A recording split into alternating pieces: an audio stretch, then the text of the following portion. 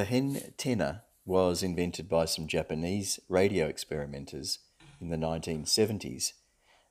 They couldn't quite work out why it worked as well as it did. They called it the strange antenna. Hen is Japanese for strange. The Hen-tenna is effectively two loops, the main transmitting loop and a smaller matching loop. The antenna is about 1/6 of a wavelength wide, half a wavelength deep, and the matching stub is about 1/10 of a wavelength up from the bottom. You can hang it vertically, and it is, slightly surprisingly, horizontally polarised, which makes it a very suitable antenna for hanging from a squid pole for portable operation. Its pattern of radiation is a classic donut. Broadside, it gives about 3 dB gain over a dipole, and it has a very low angle of radiation. So an excellent 2 metre or 6 metre portable field day antenna.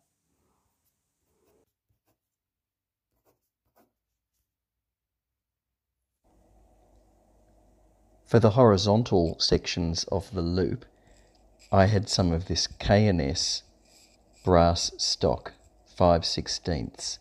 I'd bought it at a modelling shop and I'd never used it. The time had come.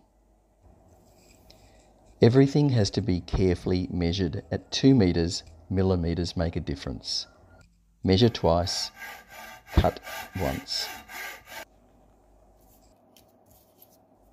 For the sides of the loop, I used just a regular multi-strand copper hookup wire, insulated. It really doesn't matter. For the driven element part of the loop, I used some more brass stock, this time a brass rod. Again, measure it really carefully, and I bent the ends down at right angles so that they could be attached temporarily and then permanently to the multi-strand wire sides of the loop. There are plenty of calculators to get the dimensions for Hen-tennas. This one by LA2PJ was fun to use. So back to the driven element. It needs to be cut in the middle and connected to coax. I used this plexiglass or perspex piece, drilled and filed to accommodate cable ties and the RG174 coax.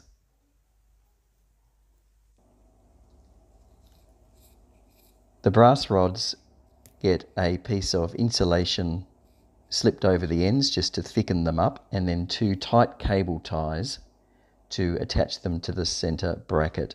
The whole thing is quite rigid. A section of the insulation is taken off the side wires so that this driven element can be slid up and down to find the optimum matching point. A bit of soldering and the whole thing is pretty much done apart from tuning. Soldering this brass rod is a dream. And cable ties can be used to relieve physical strain. With the RG174 attached, it's done.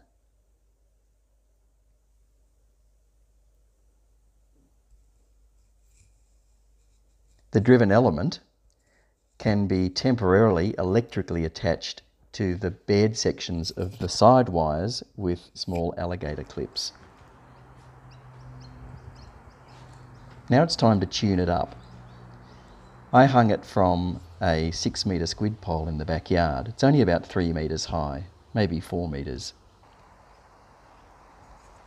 It just needs to be in enough free space so that you can take SWR or resonance measurements while you move the driven element brass rod up and down to find the optimal matching point.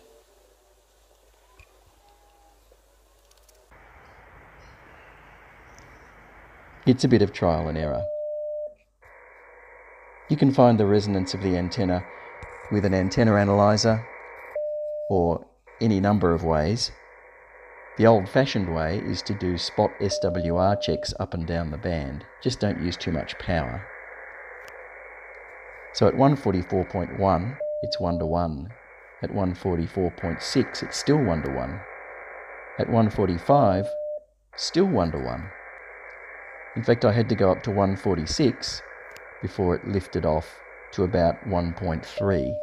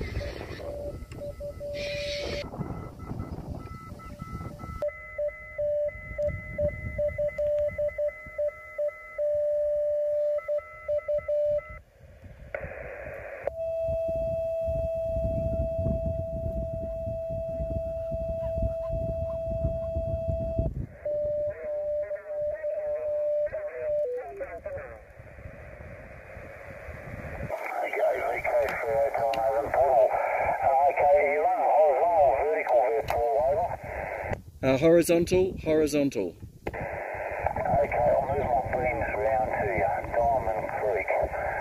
Yeah, it's 100% better, very full and nice and loud and clear. So we give you a signal strength check over. Excellent. VK3UBU, VK3HN. But it is understandable. Your signal strength's almost up to the 9 here, over. Yep. VK3HN, VK3UBU, VK3HP returning. Yeah, coming in here all right, Paul, on the Mornington Peninsula for what it's worth. I can give you a 5 and 9 plus report, varying a little bit as you move it around. And Frank, of course, can write his own ticket. So there you go. Pop it back to you first, I think. VK3 Hotel November and the group VK Portable VK3HP. 20 degrees. Hey, as a matter of interest, I'll tell you what I'll do. To show you how good your antenna is, I can go over directly the same gain antenna vertical. So here you are.